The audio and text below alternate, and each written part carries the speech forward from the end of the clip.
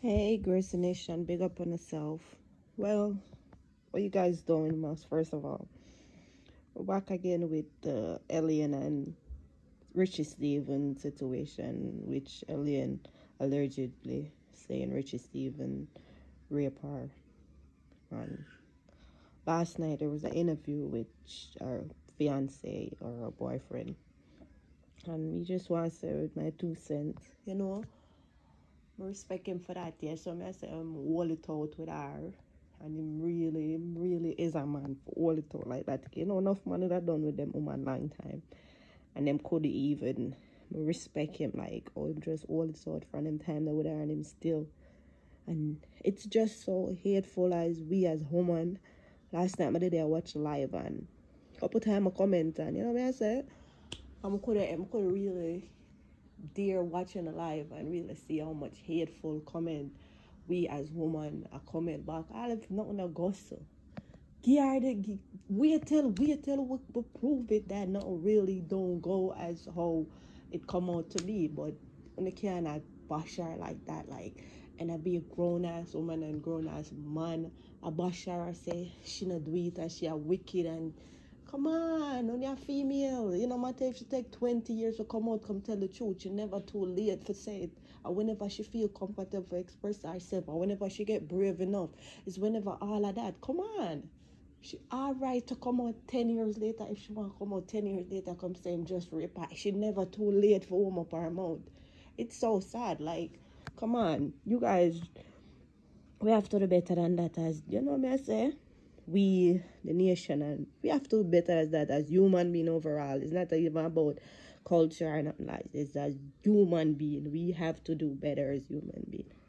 You guys watch the video and tell me tell me your opinion, comment and tell me what you like, what you not like. Watch the video. All right. I'm good. I'm good. Thanks for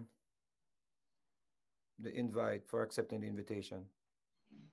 No problem. The truth needs to be spoken. The truth needs to be said. And I do support Elaine no matter what it is. Okay.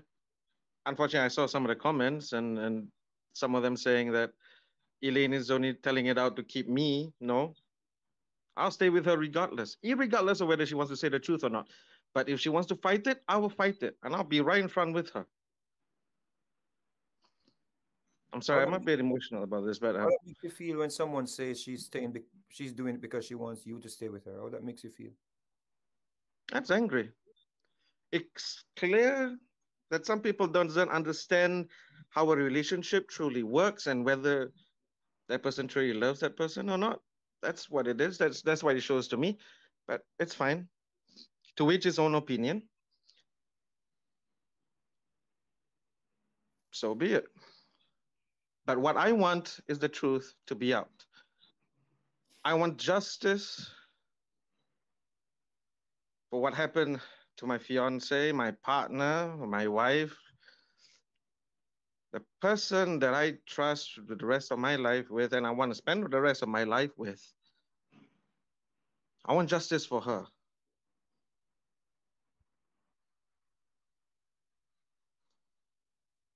What Uh, when you saw Mr. Stevens um try to kiss her or kissed her, what can you speak to me on that?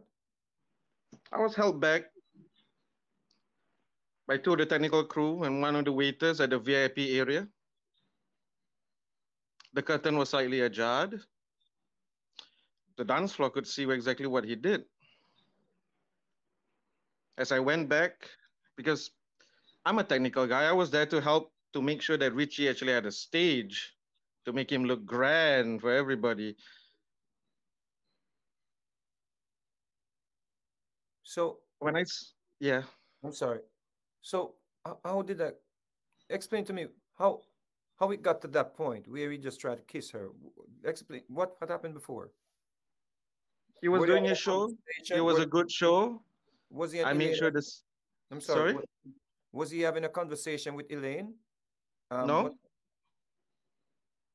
So he out of was taking nowhere. videos for him to make sure that he has a show reel that shows to his Jamaican people and his Jamaican cloud that he did a show in one of the biggest clubs in Singapore.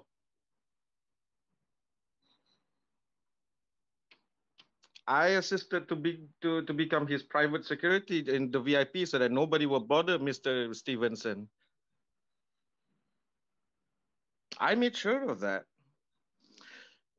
And yet, at the end of the night, when we are all packing it up with the VIP curtain just slightly ajar onto her, putting her lips on her, she's trying to struggle out, and I tried to run over.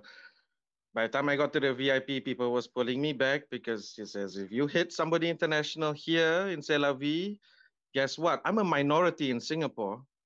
I'm Indonesian. I'm Malay. I'm a minority. Guess who gets into trouble? Me, right? Not Mr. Stevenson. I'm the one who gets into trouble. Help me back. 2 days later, I went back to get my stage that I loaned for Mr. Richie Stevenson. And I asked individually every one of them, did you see that? They confirmed it. They feel bad about it.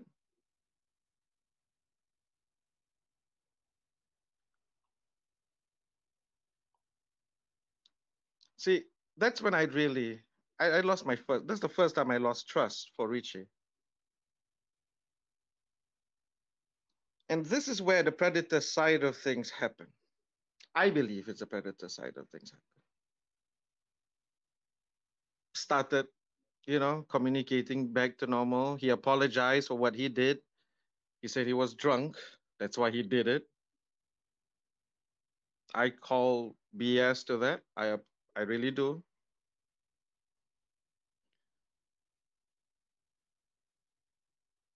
He apologized. We had a few conversations. Me, Elaine, and him had a few conversations. He worked hard to gain back my trust, the trust of the family. He apologized profusely over and over again. And me, I'm a very simple man. Okay? If the women that I trust and I care for, my family,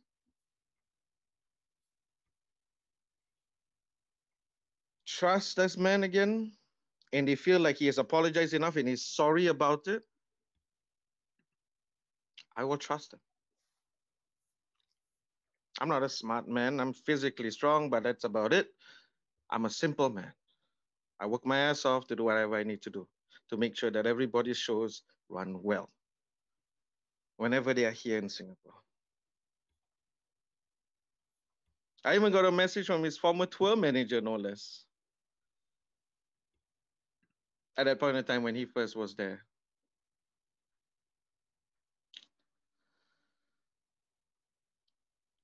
So imagine this, Mr. Vegas. I just want to paint something, okay? You're back in Malaysia and then Singapore, okay? Right now I'm in Singapore. But as you're at home, every day, the person that you love, that you're with, your partner, contacts you every day, and then suddenly she disappears for 2 days straight, right? And then I finally got through. And that's when I found out what happened. After thorough digging and digging and digging, that's when I found out About what what had happened? happened. Yes. She didn't want you to know? She says what she told me, she felt ashamed. And I don't blame her. Right. She felt ashamed and she felt like she betrayed me. She felt like she cheated on me after 14 years. Okay? And I honestly don't blame her. I don't blame her at all. Did she blame herself? Yes, she did. Every night. Okay, here's another thing. Let me paint this for you. When she came back, she finally came back. Our first night back in JB, in our own house, in our own bed. And after once again, bawling, crying in the shower, I had to pick her up, clean her up, brought her to bed. She finally got to sleep. I wanted to hug her to sleep, but she didn't want it. She just wanted my arm underneath her head. Fair enough. I let it be. I give her some space. I fully understand. And then she started mumbling this. She started sleep talking. Okay? I'm dirty and nobody wants me. Can you imagine the kind of psychological torture that you had to go through that by the time you go to sleep, that's what you're mumbling to yourself? For a good 6 months that I was there until I had to go, until I was contracted back to Singapore, till I am now. She was mumbling then in her sleep. Any guy out there in the comments, even to you, Mr. Vegas, imagine that. The person that you love, that you really feel like you couldn't protect, is mumbling that in her sleep. How would you feel? How would you feel? Your daughter, your mom, your own wife, anybody.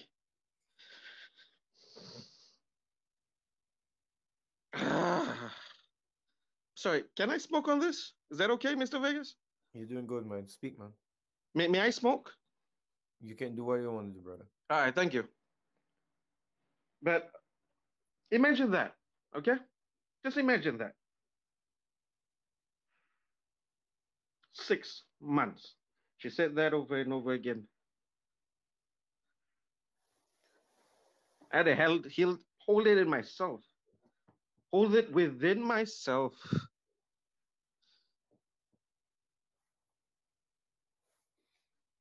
not to get angry because the person that she needs now is somebody to support her, to be able to carry her and help her whenever is needed.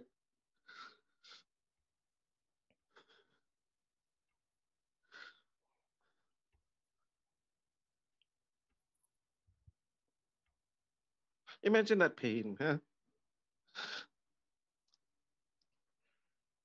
Seriously, imagine that pain. When he tried to kiss her, did she go to was that before she went to Jamaica?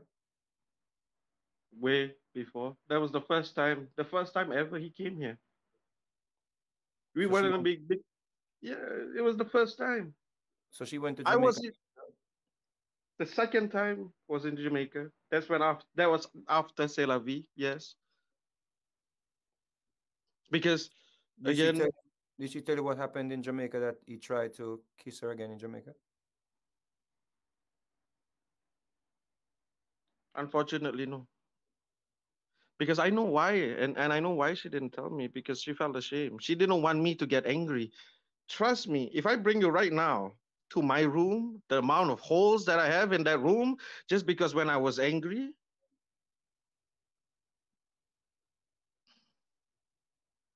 they say a good man has a lot of rules in his life to make sure that he doesn't do anything. I keep it within that room. She doesn't want me to react like that. She doesn't want me because I was not there. I was running our school, the businesses here in Singapore. Okay. Why did you allow her to go to Australia with him? Why? Because he earned my trust, and I didn't even know what happened in Jamaica, unfortunately. Hmm. All right. Were you against her going with him after you saw what happened with the kiss? In Australia, when it was time in Singapore, Yeah. initially I was. Of course I was. All right. Of course I was. Why wouldn't I be?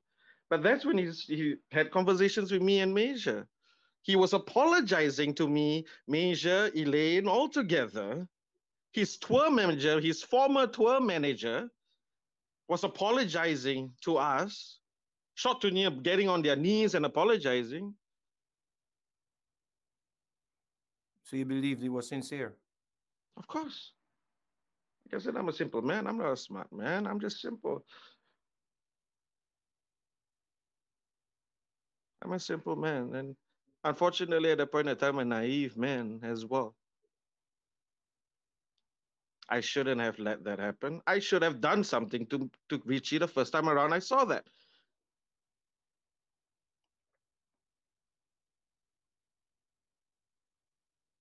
Let's put it that way.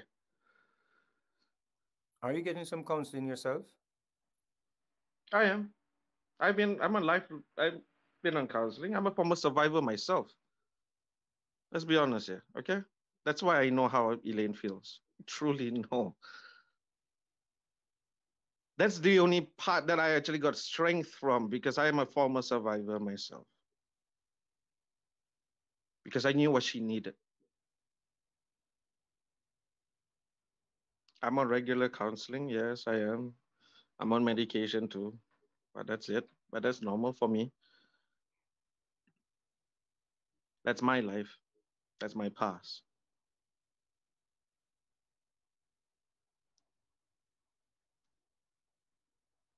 You think that gives you strength to stay by your side? They give me strength not to want to do worse things to Mr. Stevenson. I'll put that as that. I'll leave it as that.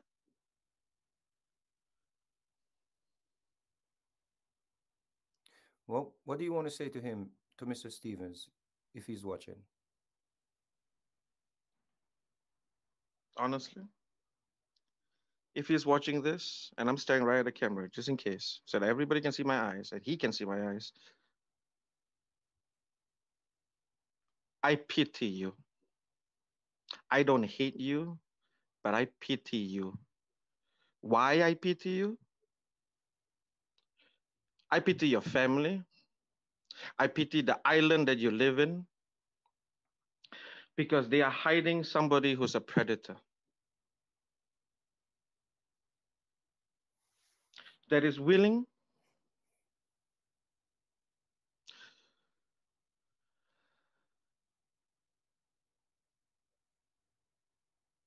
to do the most heinous act.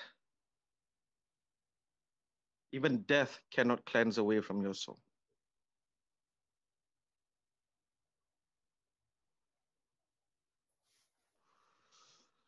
Mr. Richard Stevenson, if you can hear this, I pity that you are around. I pity the island that you are on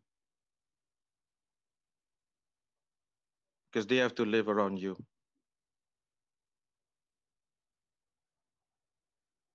And the sheer fact that you could do this again.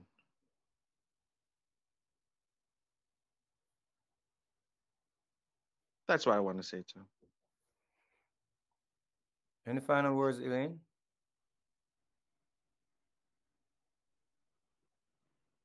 I just wanted to address, you know, that I understand Zach is angry, you know, but we don't hold or blame the Jamaican people for what has happened. The more That is true. important thing that we are addressing is the fact that he is free. He has done this to me. I don't want to see him do it to anyone else. No one else gets hurt. No one else gets through this. I almost wasn't alive. I couldn't. I almost killed myself going through this. No one else must go through this. The truth needs to be known.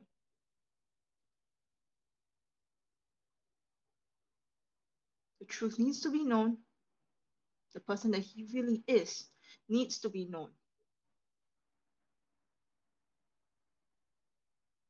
Because I cannot bear the thought of it happening to someone else. This is a lifetime scar. And I'm sure all the survivors would agree. This is a lifetime scar. With that said, I want to bring on Marlene. She's also a survivor and she is a professional in this field that I would like for her to, you know, give me her take on what's going on here because I think this needs some professionals. I'm just opening up the platform to you guys so you guys can let the world know what your truth is. So I'm gonna bring on Marlene. So you can stay on. I think she maybe have a few words for you guys. All right. Hi, Marlene. How are you? Hi, Mr. Vegas. Thank you for having me on the show. I, This was I, so I emotional. apologize. I apologize for having you so waiting so long. I should have given you a later time, but I did not know it was gonna.